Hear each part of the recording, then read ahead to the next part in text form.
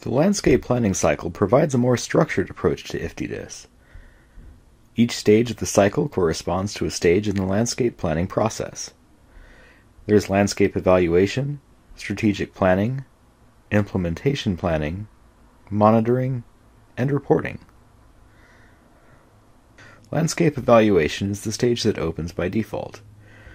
When visiting the planning cycle from here, there's options to create a landscape, generate an automatic 97th percentile landscape fire behavior report, make landscape edits, or go to the modeling playground and run fire behavior models.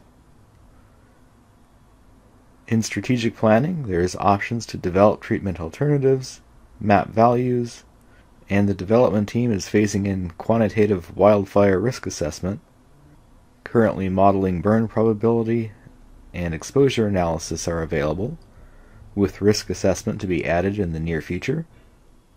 You'll notice future development placeholders in the planning cycle. That's because the development team is continually adding features.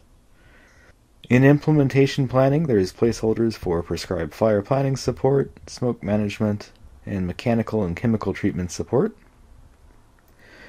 Under the monitoring stage of the cycle, you can currently conduct fuels treatment effectiveness monitoring, and there's a placeholder for FEAT FireMon integrated.